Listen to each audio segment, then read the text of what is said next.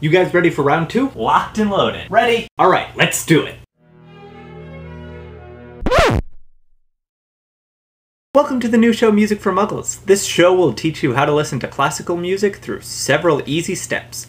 Today we're going to be dealing with the most basic piece structure, which is actually the foundation for almost every instrumental piece that was written between the late 1700s and the year 1900. You mean to tell me that there's one kind of piece that can explain everything that any composer wrote for almost 150 years? Absolutely! This piece structure is actually called binary form, and almost every instrumental piece during those 150 years were actually just a larger version of it. Sounds too complicated for me. That's just it! It's simple and easy to understand. I don't believe you.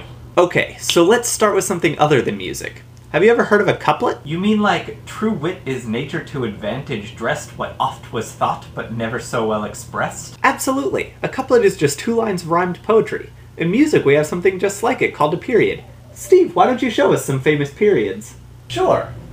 So musical period is just a complete musical idea, usually made up of 2 parts. The first part, called the antecedent, sets up the idea. Let's hear some famous antecedents.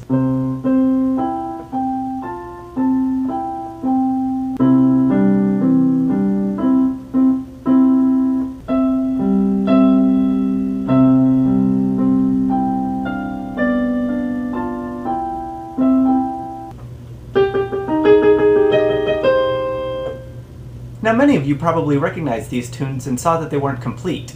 That's because they were missing the second half, called the consequent. Let's hear them all again with the consequent.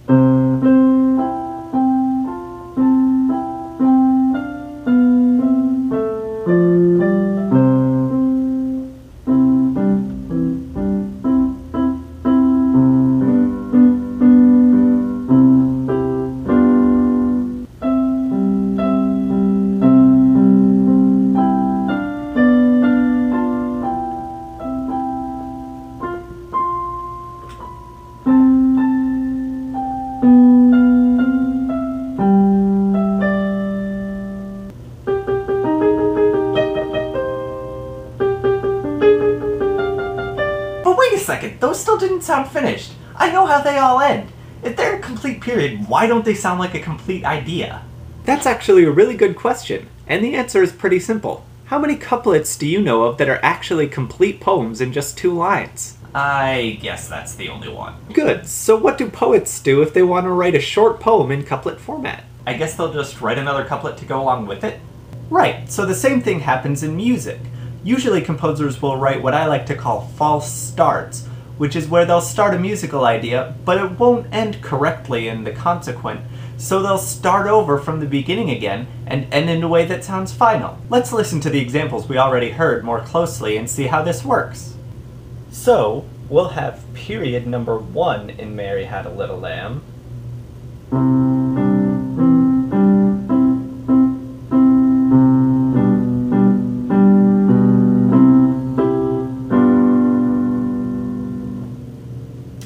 And then we'll start over again from the beginning and end it correctly.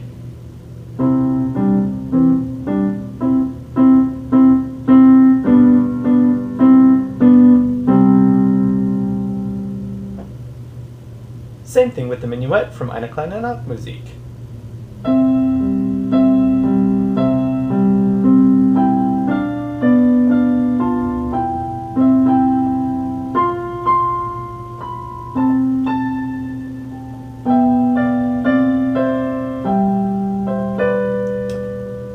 And then the second start.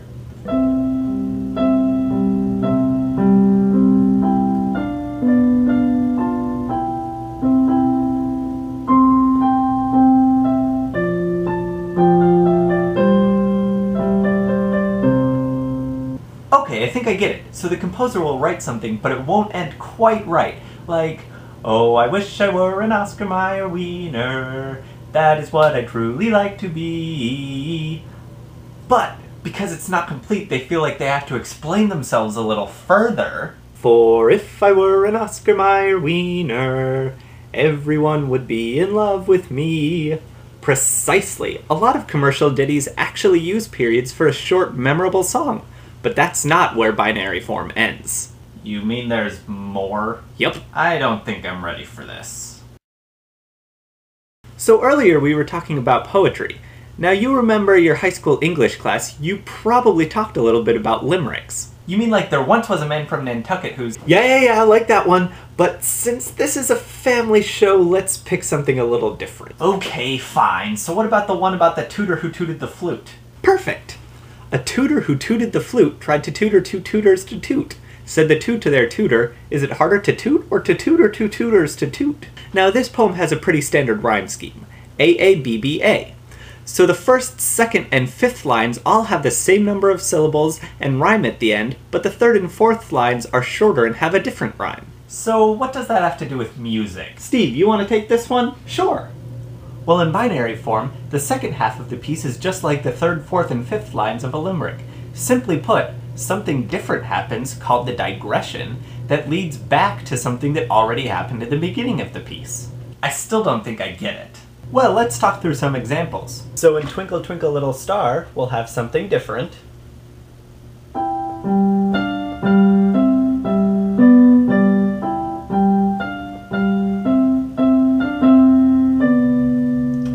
And then a return of the material.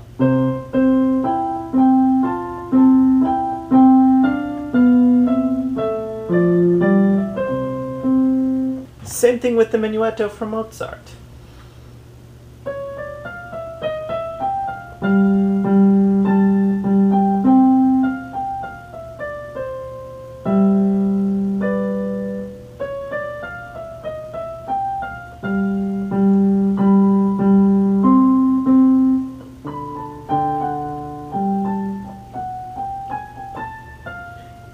And then a return of the original.